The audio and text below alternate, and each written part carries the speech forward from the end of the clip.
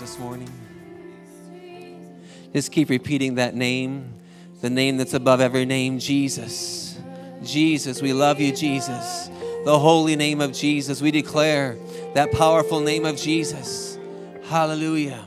Thank you, God.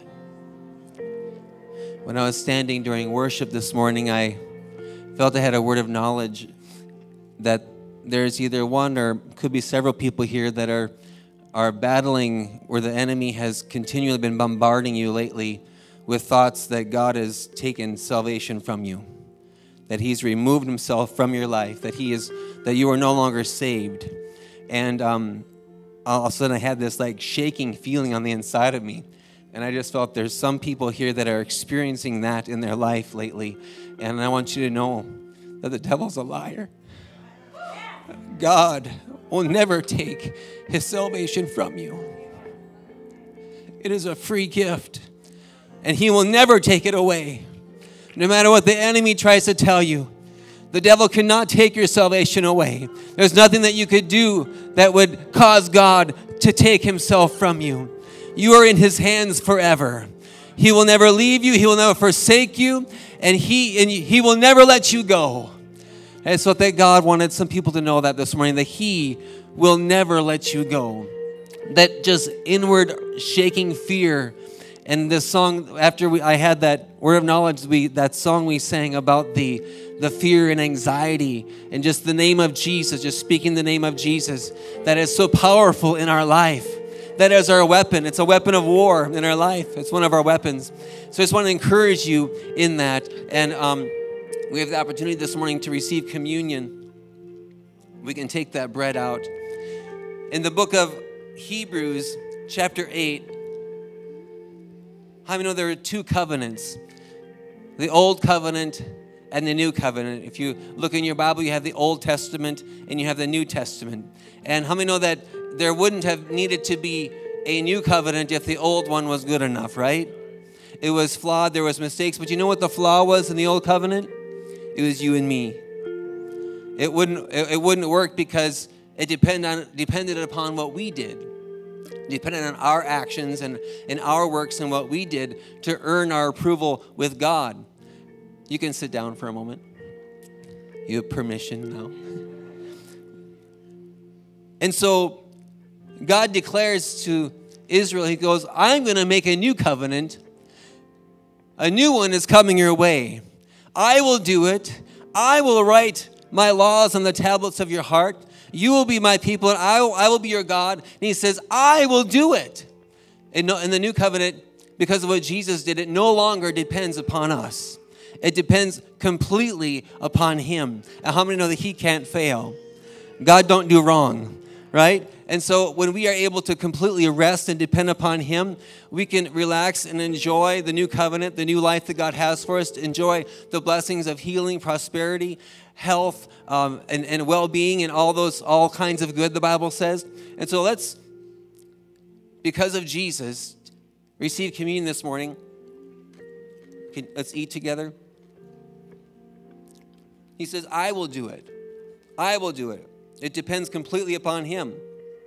There's nothing that you or I could do to make it any better. But there's no way to improve on this new covenant. It is the best. The best. There couldn't be any better way. If I'm removed out of the equation, then I know it's perfect then. When you and I are taken out of that, where it's, oh, well, you messed up today, or, oh, you didn't do this sacrifice, or, oh, you had that bad thought, or you yelled at your kids. You know, I mean, no one here yells at their kids, I know. And I know spouses here never fight. And so I know that we're all sitting here perfect, right? But because of Holy Spirit, because God he says, I will put my Spirit in you. He gives us his grace and his ability to do and to participate in this new covenant. How many are thankful for the blood of Jesus? Because of the blood of Jesus, he will never let you go. He will never, ever, ever let you go, no matter what may come your way, no matter what happens. We can be secure in that. Let's drink. God, we thank you that this new covenant is not sealed with the blood of lambs. It's not sealed with the blood of goats or doves or bulls. God, this new covenant was sealed with your own blood, your own sinless, spotless, perfect life, so that we could become sons and daughters of God. God, today we receive a new level of that sonship and that daughtership, and as children of God, we come to you, God, as children today to receive all that you have for us. We say, Abba, Father, Daddy God. We declare your name, Jesus, over every hindrance in life, in Jesus' name. Everybody said, amen. Well, greet those around you. I encourage everyone to come out on a Wednesday night to Core Night. If you've been coming, I know it's been a blessing to your life. We have classes for all ages of kids. Youth meet at the fitness center every Wednesday night.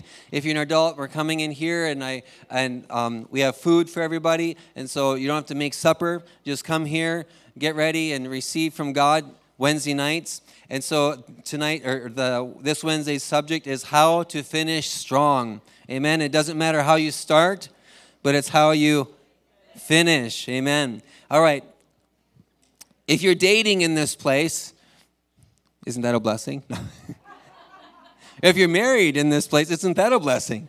Well, we have a fun night planned. I got my tickets here, and it's XOXO Couples Night, and it's going to be a catered meal. There's going to be dancing, fun with your date, and you don't have to be married to come. You can just be a dating couple. We want to encourage you to come on out. Tickets are $20 each, and childcare is included. And somebody said, amen, right? Hallelujah. Someone should run around the room for that. No. Childcare is included. I mean, that's enough to send you shouting already, isn't it? But get your tickets today in the lobby there. There'll be, I think, Dave will be having them at the table there. So I encourage you, get your ticket. And this happens this Saturday night at 6 p.m., February 11th. Also, ladies, get your tickets for the IF gathering coming up March 3rd and 4th. And also, if you have any questions or need to update your address, sometimes I need someone's address or phone number. I'm like, oh, it's not updated. It's an old number. So I encourage you, please talk to Dave. Update if you have a new address, a new phone number, or something like that. Be sure to connect with us so that we have your correct information. And if you have any questions about the church or services or anything regarding the church, please let Dave know that as well, and he'll be happy to answer your questions. All right? All right, Pastor Steve? God's good. I'm going to receive the offering. Sam's going to preach this morning, so I'm going to talk short here. But I want to, we don't usually say too much about the offering, but I'm just going to give you a little exhortation. You know, there's a lot of debate in the church world about when it comes to finances. And I saw online several people bring up the idea of, are you a part of the prosperity gospel? How many of you have ever seen that? That's kind of, there's a big attack on the prosperity gospel. And so, well, I'm not a part of the poverty gospel. I can definitely tell you that. But I realize that there is some, abuses with everything. There's always abuses. But don't throw the baby out with the bathwater, because redemption covers every aspect of our lives. God's interested in your finances, and poverty is not a blessing. You know, my dad grew up in extreme poverty, and he didn't want to become a Christian because he had been poor. And the gospel that was being presented that he heard was, you have to be poor to be spiritual. And he didn't want to be poor, so he didn't want to be a Christian. And so that was a stumbling block for him for a long time, until finally he goes, well, Lord, if I have to be poor, I'm going to be poor, but I'm going to be a Christian. And then he heard a guy preach on the verse that says, pray above all things thou mayest prosper and be in health as thy soul prospers. And, I was listening to a guy preach, and he was talking about the verses in 1 Timothy where it says the love of money is the root of all evil. And then he kind of read the other verses there, and he stopped short of verse 17 where Paul said, command those that are rich in this world, be not high-minded or trust in the uncertainty of riches, but in the living God, trust in the living God. And listen to this next phrase, who gives us richly all things to enjoy. And he didn't read that verse. And I thought, how unrighteous is that? to stop short of that and leave the impression that, all Paul did was warn about money. And money is neutral. It's like sex. God ordained it. If you do it in the right context, to handle it right, it's godly. It's what God intended. You take it outside the context that God intended, it can be evil. How many know what I mean? So it didn't say money is evil. It says the love of money. It's your attitude toward it. And you can be as poor as you used to say church mice. I don't like that expression. You can be as poor as Bill Gates' dog. And still, how you like that one? But last night I was meditating on this, and I want to just read a little passage here, then we're going to receive the offering. But in John chapter 21, after the resurrection of Christ, it said that Peter said to 6 of the other disciples, I'm going fishing, verse 3, 21, John 21, 3. I'm going fishing. They said to him, we're going with you. They went out and immediately got into the boat, and that night they caught nothing. That's one reason I don't like to fish. They caught nothing. Okay? I was going to say something, but when morning had now come, Jesus stood on the shore, yet the disciples did not know that it was Jesus. I could say something about that, but I won't. Then Jesus said to them, children, have you any food? In other words, we do that when we're out fishing, when you see some other boat comes by, we go, you guys catching anything? My dad had an expression, he said, if I catch the one I'm trying for and 5 more, I'll have 6. That was his expression.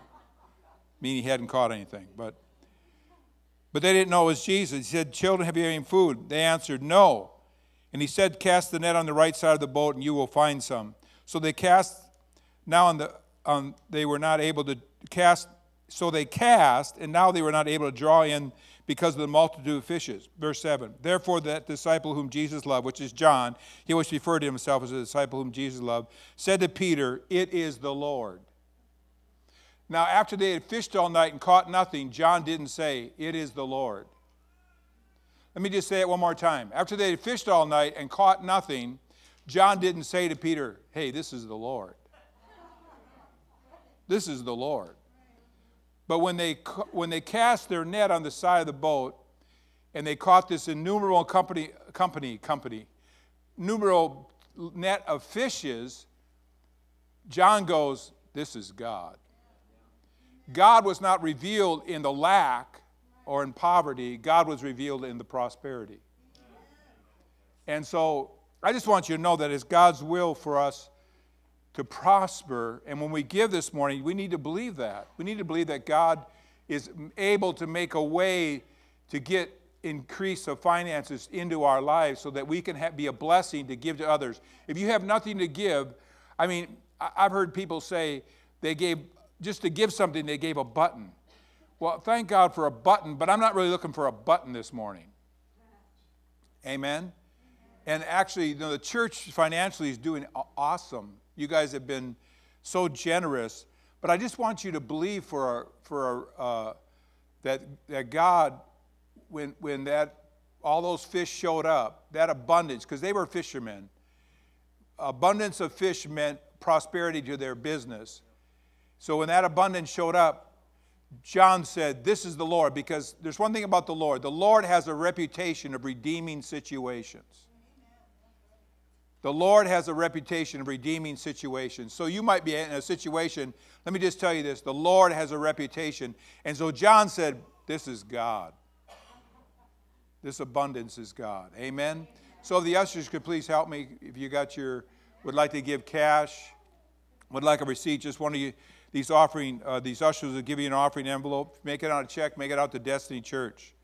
Let's pray over our offering this morning. Lord, thank you that we can give. Thank you, Lord, that you were seen in the abundance. They didn't say it's the Lord when there was lack. You were seen in the abundance. And Lord, I just pray, God, right now that you would show up and redeem every single person's financial situation here. Lord, as they give in faith, we just believe, Lord, that you are doing something great in their boat. Hallelujah. Thank you, God. As they put their hand to something, Lord, you're doing something great in their boat. And they'll have an abundance, Lord, to give to every good work. I thank you, God, for it now in Jesus Christ's name. Amen. Go ahead, men. Pass the offering buckets. Let's give Sam a good hand as he comes. Is that this? Was that somebody else, or was this mic? Was that the microphone? No one heard that? Just me? Or it sounded like a muffler fell off a car or something. It's a diesel engine in the back that runs everything, so that's what it probably was, huh? All right. Well, it's my privilege to give this morning's sermon, and something that God's been talking to me about for a while, and so it's just been something I've been kind of studying and haven't shared any of it. So today you get to hear what I've been digging into a little bit, what God's been personally talking to me about. Who knows that it's actually kind of like 3 commandments is love God. I'll summarize them. Love God, love yourself, and love people. Right? You can't love people without loving yourself. God's standards, the way you treat people, it matters to God. That might be really an obvious statement, but those commandments tell me something. God cares how we treat others. And God's standards are a protection to your heart and your life. Think about it. He's not a mean God who just wants you to follow his rules. He puts rules and standards in place so that you are protected, so that people are protected. Do you agree with that? All right, so we're on the same page. Your relationships in your life, the experience people are having around you, is from the overflow of your life. Just setting up our message here. So think about that. If you're stressed out, what's the experience people are having around? Stress. If you are peaceful, people feel peace when you're around them. So what I'm saying is, whatever's in your heart, whatever's overflowing from your heart is the experience everyone's having around you. So it is really important that we experience God's love. Because it's impossible to love others if you haven't experienced the God kind of love. When God commands us to love, he doesn't say a casual love. He's saying agape love people, which is impossible in human effort. So love God, love yourself, and love others with my kind of love. So if you're going to love people with God's kind of love, you have got to get an experience. You've got to get the revelation of how much God loves you. Otherwise, it is impossible to fulfill the command that God's called you to. All that was a big pile of, you could ponder that for a while. Okay? Not a pile of crap, good stuff, okay? I know. Big pile of, huh? I said that all as a joke. No, I'm kidding. So today I want to talk to you about God's standard for relationship, which is forgiveness. I bet you didn't see that coming, right? But I wanted to set up that it's really important what's in our heart. In November, God began to speak to me, or actually last year, God began to speak to me about forgiveness. And then he gave me an opportunity to practice it. Isn't that just like God, right?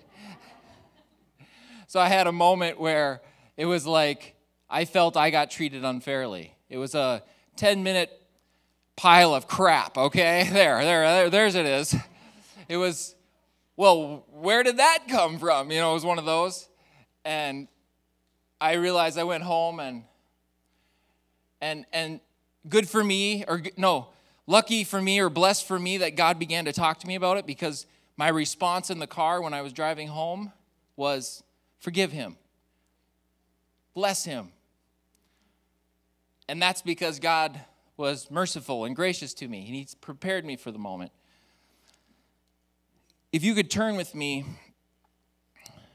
to Ephesians 4:30, and actually it'll be on the screen. So this is how I got into this, and this is so you understand that this is something that's been working in my life, and I just want to share it with you. Ephesians 4:30 through 32, it says, "And do not grieve the Holy Spirit of God, by whom you were sealed for the day of redemption. Let all bitterness, wrath, anger, clamor, evil speaking be put away from you with all malice. And be kind to one another, tender-hearted."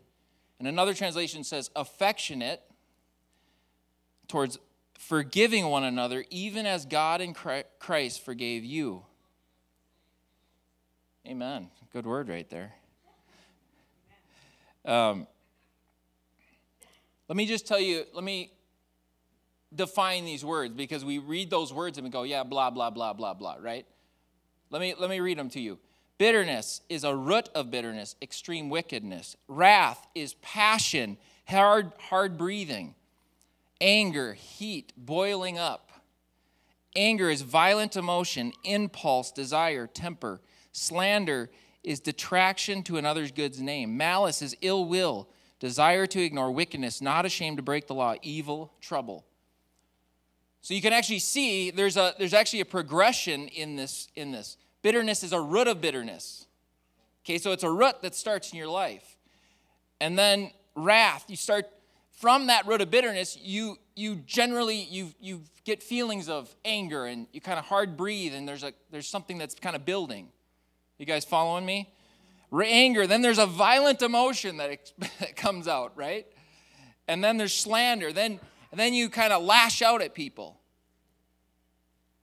And this one, I don't know if this one says clamor, but that's like, they have different words in different translations.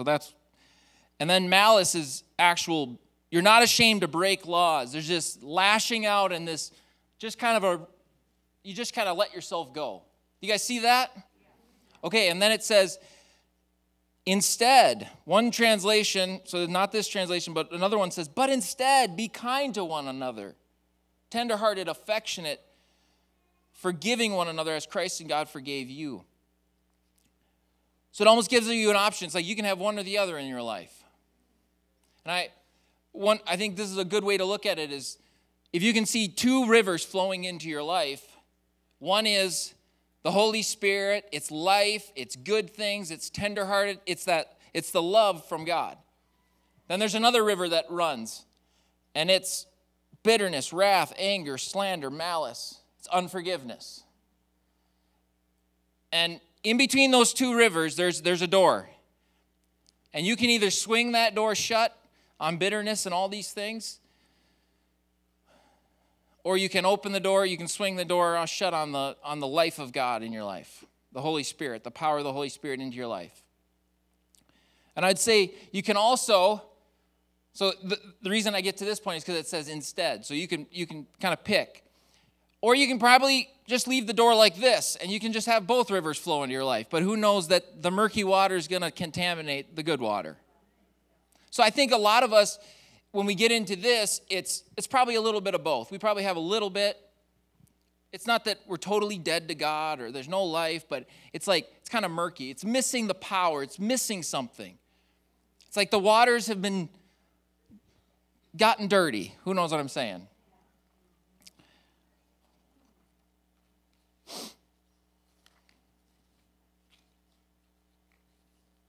And just remember, God doesn't say this because he wants you to follow his rules. God says this to protect you, to protect those around you.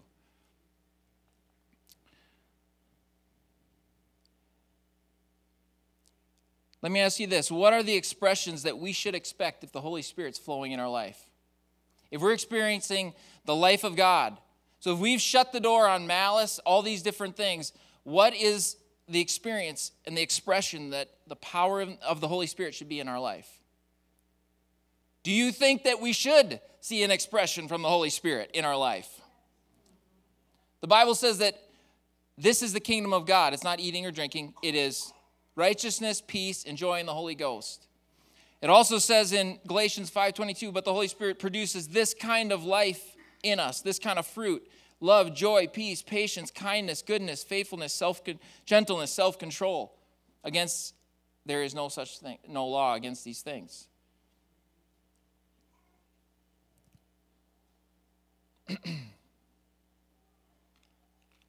So I say all this to say, what is the fruit in your life? Can you see the fruit of these things working in your life? And I believe that God has given us this great tool, forgiveness. Forgiveness. And if we don't use the tool of forgiveness, then we will have the things listed in that verse working in our life. Here's another option that I think that happens, and God started speaking to me about, is that when we get hurt in relationships, one of the things that I think Christians, I won't say Christians, I think people do, is that we start to shut down part of us.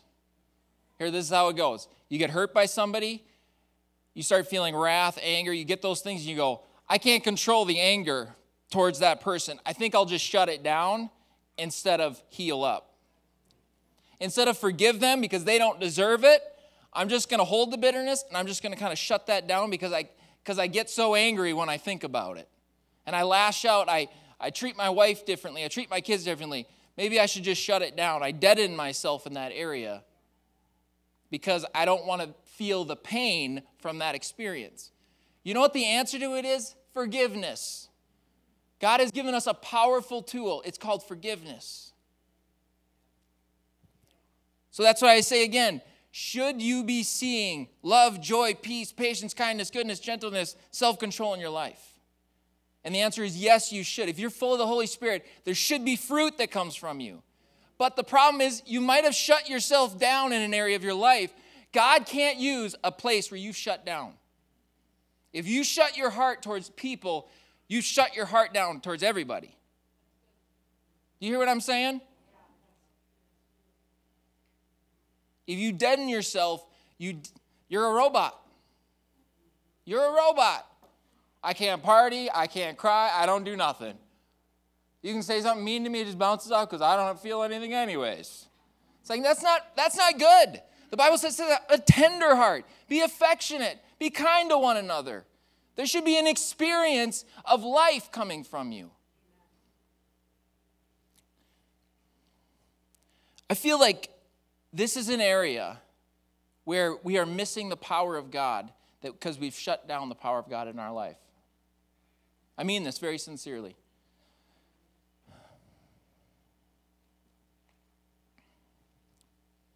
Here's another verse. And this starts out by saying, don't grieve the Holy Spirit, but abandon these things. Get rid of these out of your life. But because what? It limits the Holy Spirit in your life. These things limit God. Again, we go back to forgiveness.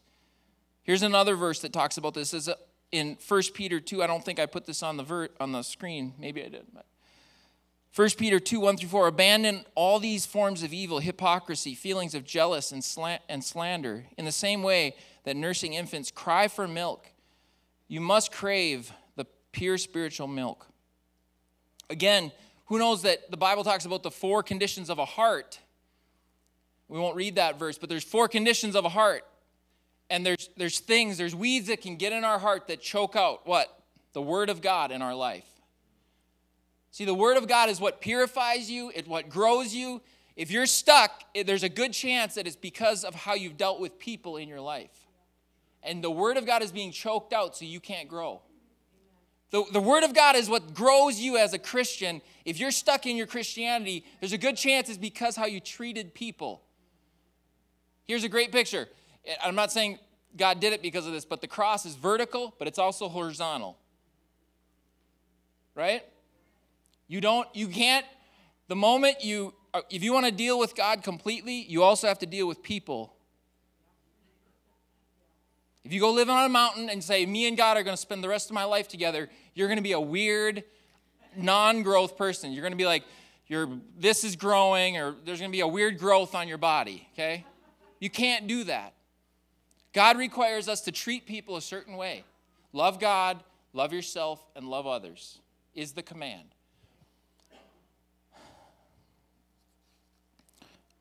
I'm letting that soak in for a moment. Doesn't that suck sometimes?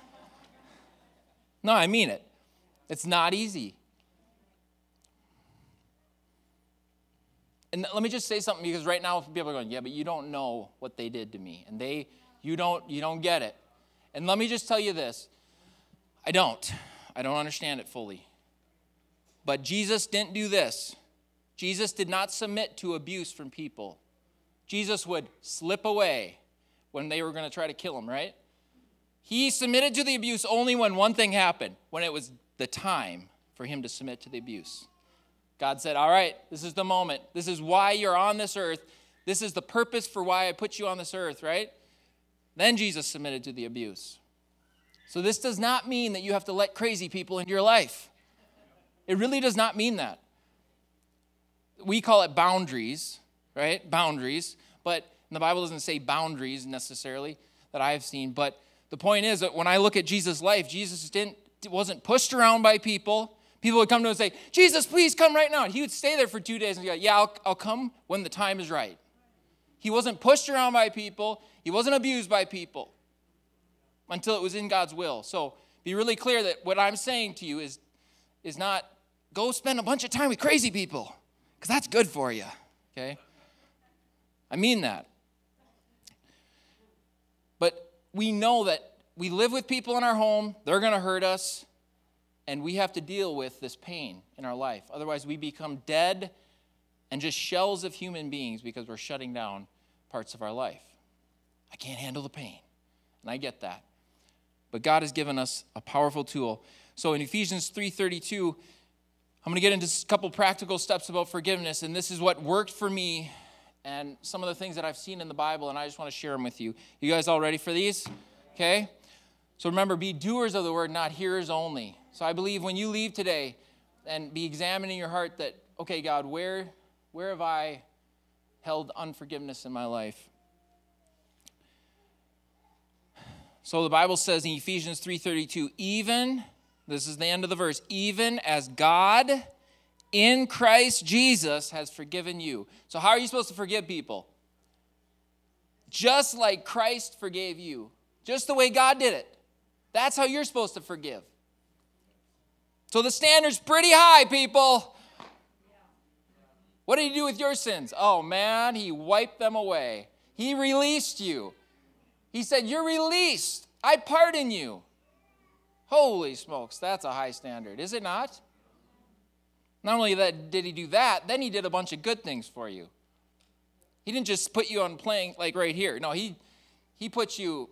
He said, you're seated with Christ in the heavenly realm. I mean, it's mind-blowing. We can't talk about that today. But that's why at this church we talk so much about what God's done for us, because that is, you need that in your life so you can love people. So it's really important. But how has God okay, God has given us, there's no penalty. He's released us. So let's turn to Matthew 8:21 through 35. How's everybody doing? You guys all okay? I know this could be a heavy message for some people, and but we'll be around to talk if it feels like, wow, that was a blow. Wow, I'll talk to you, all right? But let's read in Matthew 18:21.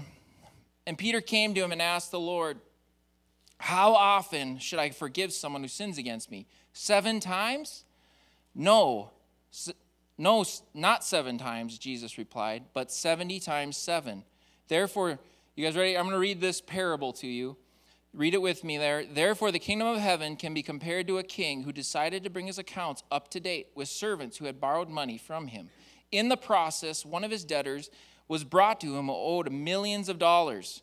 One translation said $1 billion. It was a large sum of money back then that it was basically your lifetime of work. Impossible. That's basically what it comes down to. He couldn't pay, so the master ordered that he be sold along with his wife and children and everything he owned to pay the debt. But the man fell down before the master and begged him, please be patient with me and I will pay it.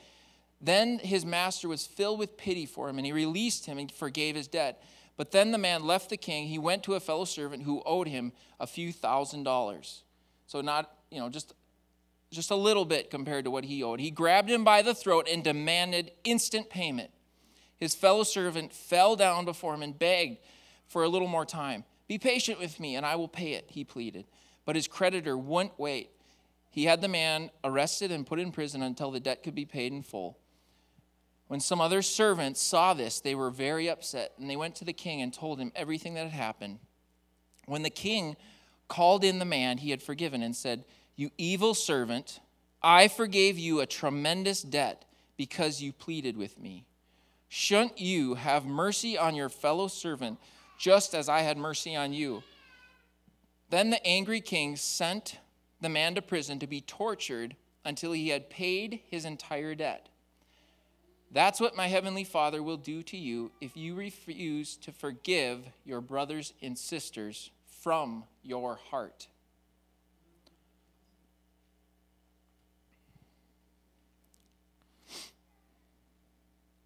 Now, somebody might say, well, that's God sending you to hell then because you didn't forgive. I don't think so. I think actually who's in control of if God's going to forgive, if that person gets forgiven or not? He was in control of it. It says, you are going to be tortured until you can pay the debt.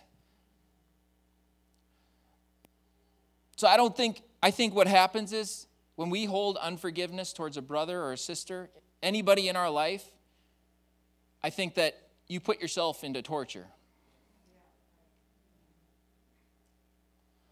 I think you cut off the power of God into your life. You cut off the power of the Holy Spirit. You cut off the power of the Word into your life. It begins to choke the Word of God into your life, and now you're stuck. And now what you're stuck with is bitterness, wrath, and now you just have the fruit in your life will be evil. It will just be bad. So here's three things. Everyone say three things. Three things that God's called us to do with forgiveness. And he shows us. The first one is forgive passionately. He said, shouldn't you have had mercy? In another translation, shouldn't you have had compassion on your brother or sister like I had compassion on you? Shouldn't you have compassion, an open heart, a tender heart? Shouldn't you be kind like I was kind to you? God requires that we have compassion when we forgive. Here's what compassion looks like. Or compassion is to suffer together. The feeling that arises when you are confronted with another's suffering and feel motivated and relieve that suffering. Here's a couple examples of compassion in the Bible. Jesus had compassion on people and he moved to heal them with compassion. And then the story of the Samaritan. Remember, he saw that person on the side, and it says he had compassion on that person who was beaten. And then what did he do? He put him on his donkey. He brought him. He bandaged him. He said, I'm going to pay for him. I'll come back and cover the bill. Right? He gave money, and then he said, I'll come back. And that is, when God says have compassion, he's saying consider the other person's situation. Have an open heart. Even though they hurt you, consider their situation when you forgive. I know that's a tough one, right? You need some God help there. If you've actually been hurted by somebody, it is hard to have compassion on their situation. But this is what God asks us to do.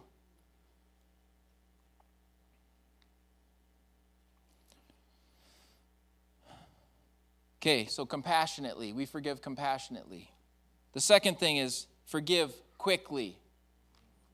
Quickly. You know why God says that? Because if that sits in there and stirs in your heart, you become a bitter old person. You become stinky. Your attitude stinks, you're hard to be around, and everybody gets around you, they feel it. God's saying, don't let that sit in your heart very long. Deal with it immediately. Here's two examples in the Bible. Jesus, this story is amazing to me.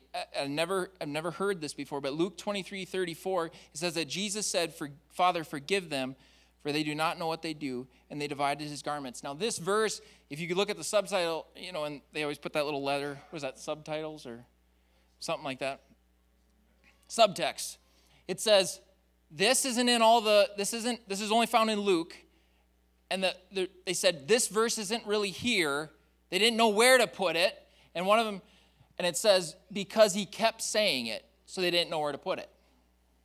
In other words, when they laid him on the cross, he said, forgive them, Father. When they were driving the nails in this hand, He said, Father, forgive them. They don't know what they do. When they did it over here, he said, Father, forgive them what they do. When they mocked him, he said, Father, forgive them, for they don't know what they do.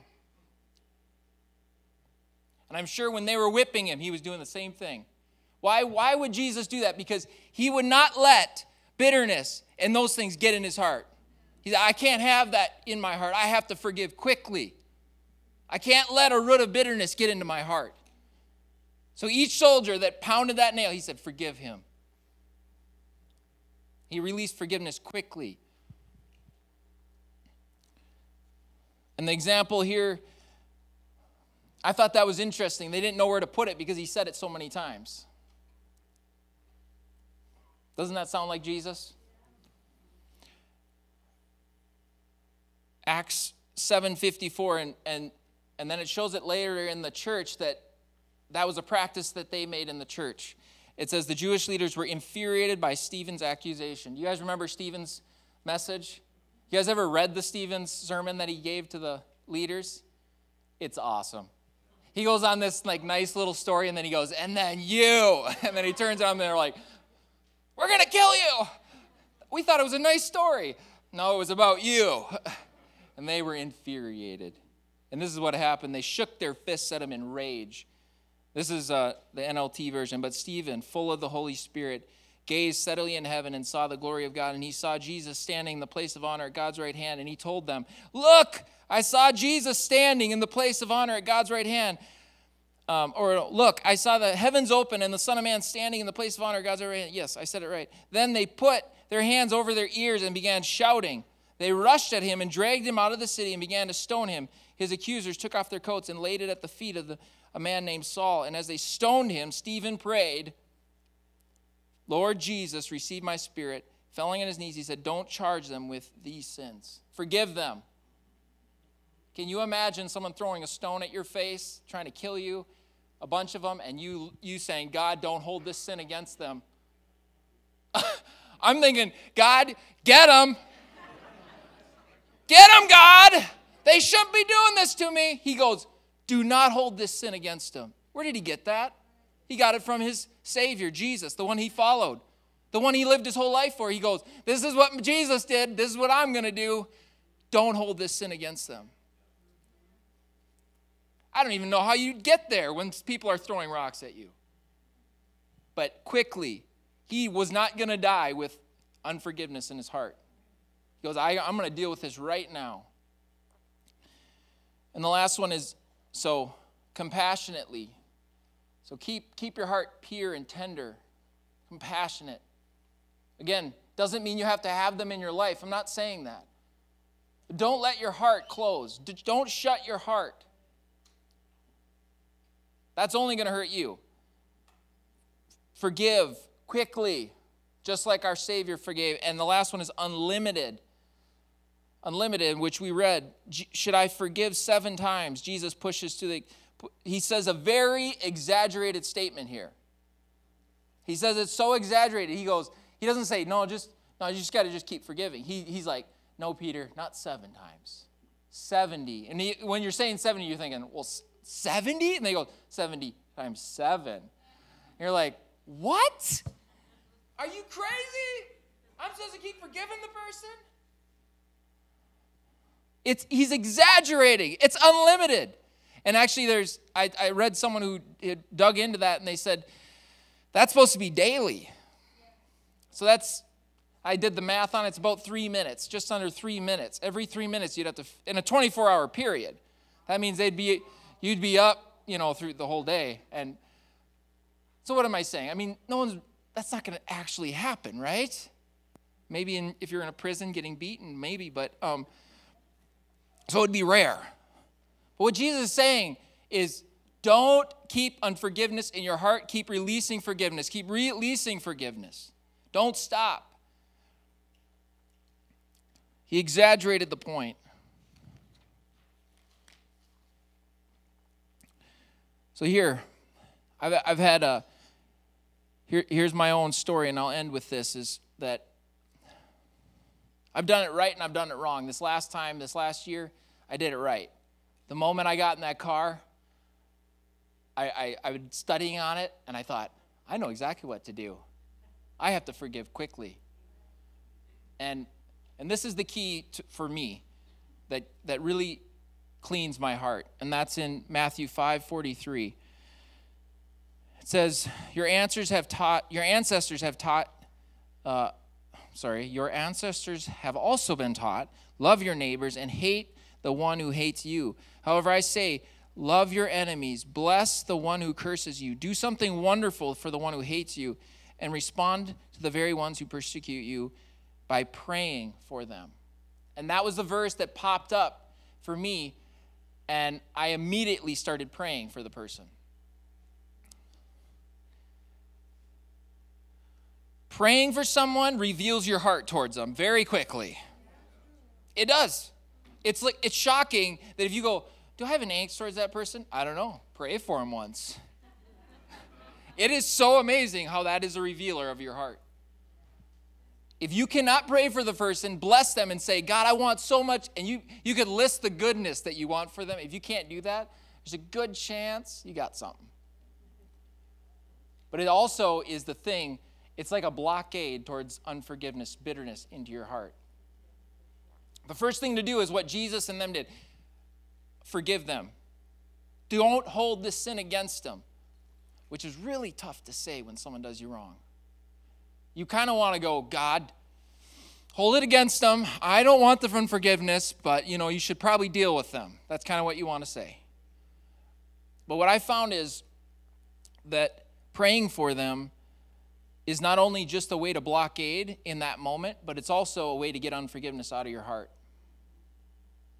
I don't know if you've ever tried it, but it cleaned my heart out. I'll just put it that way. I had a season where I let unforgiveness get in my heart, and it was affecting my joy. It was affecting my peace. Have you ever been there? I don't know if you have, but where it consumes your mind. And my prayer started like this, because the Lord spoke to me and said, this verse came to mind, so I started. So this is a different situation. You guys got that? This is a different situation, and my prayers would start like this. Lord, I just pray for them, bless them. That's how the prayer started. That was a week of praying like that. The second week, Lord, yep, bless them. A little louder. Maybe a month I was going, Lord, yep, just bless them, but I felt nothing. So in other words, I didn't have a tender, open heart yet. I had no compassion. And then 2 months into it, I started to feel it a little bit. Meaning, I actually meant it. And I couldn't believe I actually meant it. Can you believe it? The root of bitterness was starting to be pulled from my heart. And then 3 months into it, at one point, I was crying in the car while I prayed it because I meant it so much. And I thought, what is this wetness under my eyes? I'm a man. No, I'm just kidding. But it's like, what I'm saying is, there was actual affection. The command that God said, love them with an open heart, with a tender heart. I could say, I'm actually doing it now. Why? Well, I forgave, but I also daily practiced what I was believing for, right? And actually prayer cleansed my heart. And so what I'm going to say to you is, I heard someone the other day say, I didn't know it, but for 40 years I've held unforgiveness in my heart towards my parents or towards that person. And I didn't know it was there, but it was affecting my relationship with God. So unforgiveness can be a sneaky thing, but like I'm saying, prayer reveals your heart. So you go, do I have unforgiveness towards my parents? Just pray for them. Start praying right now. Start praying for them. If you can go, God, I don't know, get them, God. If there's that, you go, oh, we got a problem here. If you're praying and you kind of, it's like your heart's not really in it, but you say the prayer and you're like, yeah, but I don't really mean it that much. There's something there. Forgive them. Release them. So I'm just going to go over the few things here is forgive compassionately, unlimitedly. What's the other one? Quickly, thank you. Quickly. Forgive these ways. And the key for me was prayer. to bless those, like Jesus said, bless those and pray for those. Let me tell you one last thing about it. This is pretty awesome. Think about 2 chapters later, after Stephen forgave Saul, what did God do to Saul? He kicked him off his horse, his high, prideful horse. And he said, I'm going to use you. The thing that you tried to destroy, you're going to be the face of it now. You are going to work for me. And I believe that Stephen releasing him to God, releasing the unforgiveness and going, don't hold this against him. God said, I'm going to forgive him and I'm going to use him for my glory. And, Jesus said in I don't remember if it was in Luke or John, but it says, oh, here it is, John 20. Jesus said to his disciples, this is after he rose from the dead. He said, I think it's after he rose from the dead, but he said, peace to you, as the Father has sent me, I also send you. And when he had said that, he breathed on them and said, receive the Holy Spirit. If you forgive the sins of any, they are forgiven them. If you retain the sins of any, they are retained. Wow. He told his disciples that. He said, receive the Holy Spirit, and this is what you're supposed to do. Forgive sins, and they'll be forgiven. So there's a response that God has that actually when we forgive people their sins. There's an authority that believers carry, and I don't fully understand that, but maybe you can dig into that. But I believe that God actually responds to when we forgive people. It's like, God, you handle this. You take care of this. You take revenge if you take revenge, or you forgive, or you deal with this situation. I'm not taking revenge. I'm not going to deal with this. This is yours now. Amen. Could you stand with me? And could we have the worship team come forward?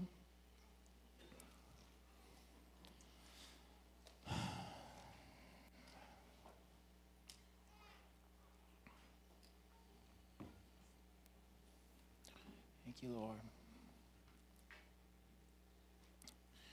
Do we have a song for us here? Okay. I think the action here is, I tried to make it pretty simple that when you leave, you know what to do. But could we bow our heads right now? Because what I think is that God doesn't want you to have unforgiveness in your heart because it's holding you back from Him. It's holding you back from your destiny. So if it's in there, it needs to get out. So I just want us to, could we just bow our heads and just your own way, your own time, could you just take a moment and ask God, God, if there's any unforgiveness, just privately, you just ask God, reveal it to me, Holy Spirit. You don't have to go on a sin search in your life here. The Holy Spirit will help you with this. The Holy Spirit, we ask you to help us, reveal this to us, that we could be set free, that we could be your free sons and daughters, that we would not be in bondage to bitterness, to unforgiveness. Thank you, Holy Spirit, for help on this. Let's sing this song together. Here is where I lay it down, every burden, every crown. This is my surrender. This is my surrender. Here is where I lay it down, every lie and every doubt. This is my surrender. Let's sing that again. Here is where I lay it down, every burden, every crown. This is my surrender. This is my surrender. Here is where I lay it down, every lie and every doubt. This is my surrender. And I will make room for you.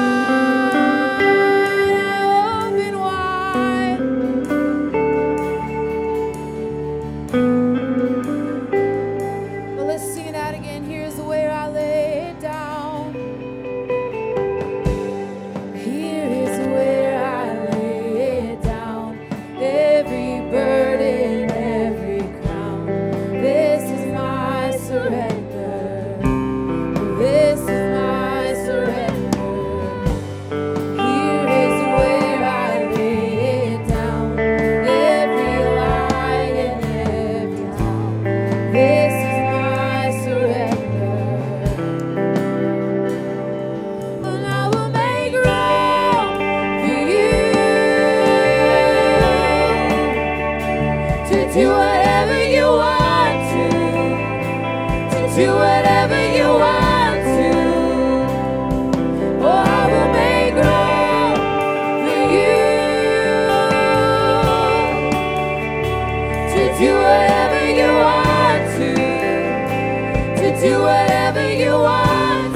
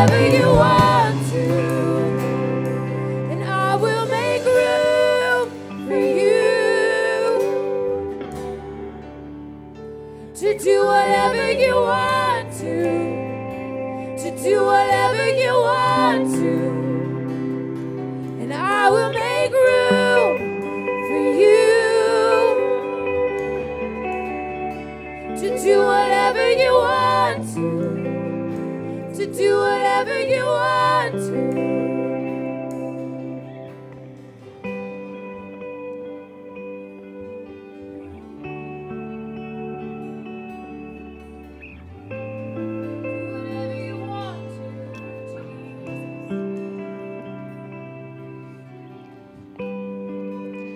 Thank you, Jesus. God, we thank you for the power of the Holy Spirit working in every heart and every life.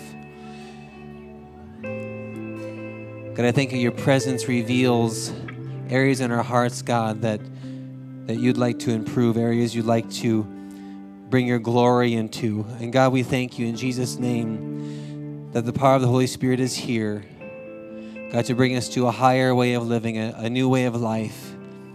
In Jesus' name. In Jesus' name. If there's, we have prayer team members. If you guys could make your way to the front. If you're struggling in the area of forgiveness and you'd like us to agree with you in prayer, we'd love to pray with you. If you have a physical need, if you feel tormented in any way, mentally, if you're sick, I encourage you to come down and to the front, and we'd love to pray with you as we dismiss. Thank you, Jesus. Thank you, Jesus. God, I thank you that this will be a house filled with your glory. God, there's no room for flesh, God, in your glory and in your presence. And God, we just declare purity of heart in this place in Jesus' name. Purity of heart and mind. As Sam was speaking, maybe there were specific instances, or maybe someone's face flashed before your mind. I encourage you, allow the Holy Spirit to work in those areas. He wants His glory to be seen in your life in every single area. Thank you, Jesus. So I encourage you to come forward if you'd like prayer. As we dismiss, we do have refreshments in the dining room. And if you have any questions about the service or anything, please talk to Dave. And we just ask parents, please remember to go get your children immediately, just honoring the time of those children's volunteers. Thank you so much and have a blessed week.